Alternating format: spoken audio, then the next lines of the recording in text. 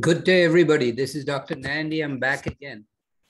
Today, we are going to talk a little bit about how to do linear regression using Excel. And I come back every week and discuss new problem in math. My only goal is to help you succeed in math. So please subscribe to my channel by hitting the subscribe button in the bottom right corner. So again, please subscribe to my channel and I'll get started. So the first thing I will do is share my computer screen with you.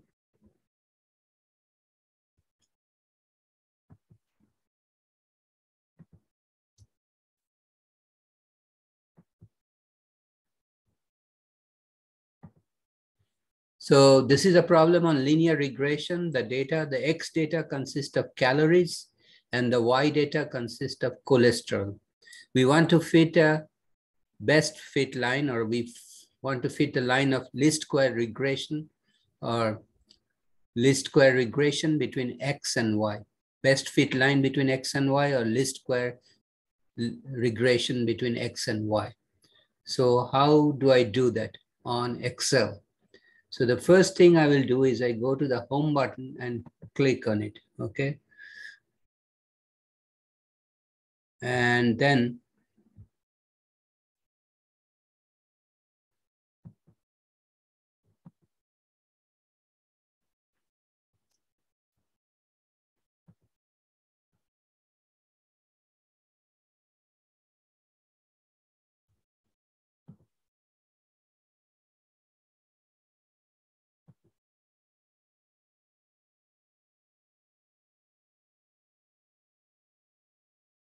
so I go to the file button actually, file on the, so here it is. So here is the data. I hit the file and then go down on the left green column to options and hit enter. And then I go down. Actually, I click on add-ins, okay? So I click on add-ins and I want to click on this analysis tool pack, okay? And hit OK, okay? Once I do that, then in the main screen, if I go on data, I should be able to see a data analysis tool pack. Let's see if I can see that or not.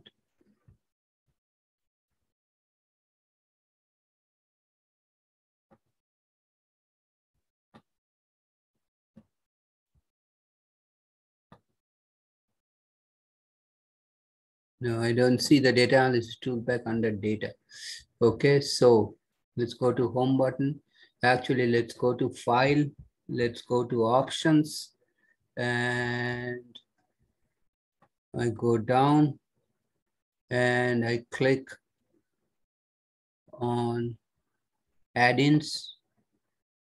I want to do data analysis, Excel add-ins. Go. So I clicked on Excel add-ins at the bottom left corner and I hit an analysis tool pack and I hit OK. Now if I go to data tab on the top row, I will see the data analysis tool pack, okay?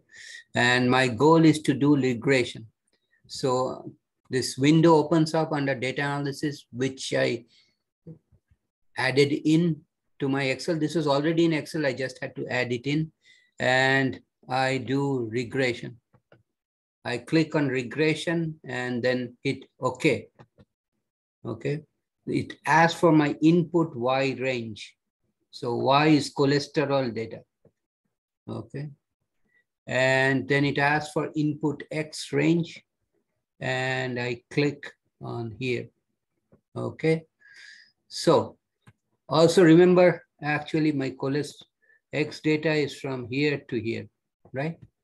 Okay, also remember the first row, which is A2 and B2, two rows, actually one row, second row, and columns A and B, so A2 and B2, They both contain labels. Okay, so I say labels. Actually, my X is not yet fixed. Okay, now I go on labels and hit enter. So I click on labels because the first row consists of the labels. Second row, first column is calories. Second row, second column is cholesterol. So those are the labels. Okay. Suppose I want to calculate, I want to do all this, and I can do and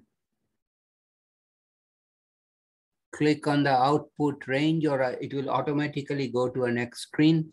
New worksheet ply is already clicked in. Suppose I want to do residuals also. Remember, residuals is the difference between Y actual values and the Y predicted values. The Y predicted values will come from the regression equation. Okay, so residual is Y actual minus Y predicted for each value of X. Okay, I'm more interested in doing let's leave it at this. I will not do the residual plot initially. So let's click OK. Let's see what we get. Okay, so this is the summary output we get from regression.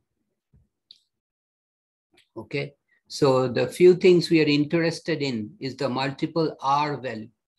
R value is positive 0.725. It's a strong positive correlation between X and Y. Look at the R square value, 0.526. Multiply that by 100%. R square means 52.6% of the variation in Y can be explained by the linear regression model. Okay. And then we look for these two coefficients. So we go to the bottom table. Under coefficients, the intercept is 22.765. And the coefficient for calories is 0.068. So the equation of the regression line is Y hat equal to 0.068 times calories plus 22.7649. 0.068 being the coefficient of calories, it's the slope actually, and the y-intercept is 22.7649. Okay, now let's get back to the original data.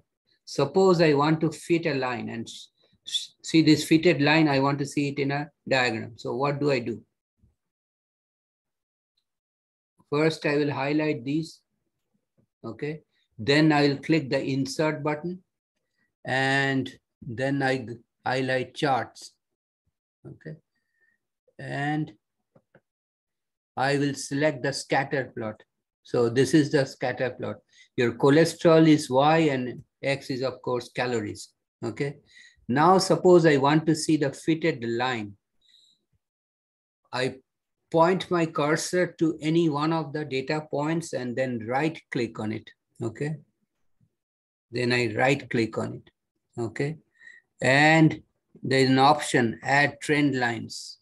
Okay, so that's your trend line. Now it has fitted a linear regression line between the data points. Suppose you want to see the equation of the linear. So display the equation on chart and display R square values on the chart. So let's move this a little bit on this side. So the equation is the same as what we got before. Y is equal to 0.068x. This Y is the Y hat, means predicted Y is equal to 0.068 times X. X, remember, is the independent variable, which is calories. Okay, and plus 22.765. This is the intercept of the straight line equation.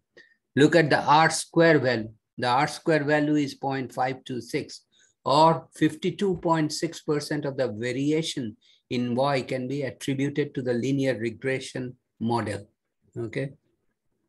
So R square is called coefficient of determination. And we also saw the value of the R in the previous table. So R is 0.725. It's called the correlation coefficient. Anything greater than 0.7, you might say a strong positive relation between X and Y.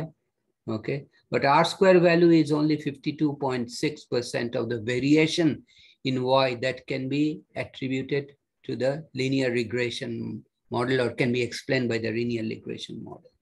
And remember, the intercept is 22.7649 and the coefficient of X or the slope is 0.068, same as what we got over here. Okay, so basically I highlighted the X and Y data, then went to insert chart, and I selected scatter plot, and then I fit a line. Okay, you right click on any one of the data points and it will give you the option to fit a trend line, which I did, and it put the line between the points. And then I went to this chart and said, I want to display the R square value and the equation on the chart.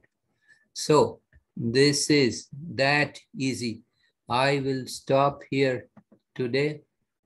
And if you have any question, please do not hesitate to paste or post a comment. And please subscribe to my channel because I come back every week to solve new problem in statistics and algebra. My only goal is to help you succeed in math. So please subscribe to my channel. Do not hesitate to subscribe to my channel. You just have to click on the right button, bottom button, which says subscribe. Okay. And I'll appreciate that. And I'll come back next time with another problem. Thanks for watching. Take care and have a nice day. See you next time.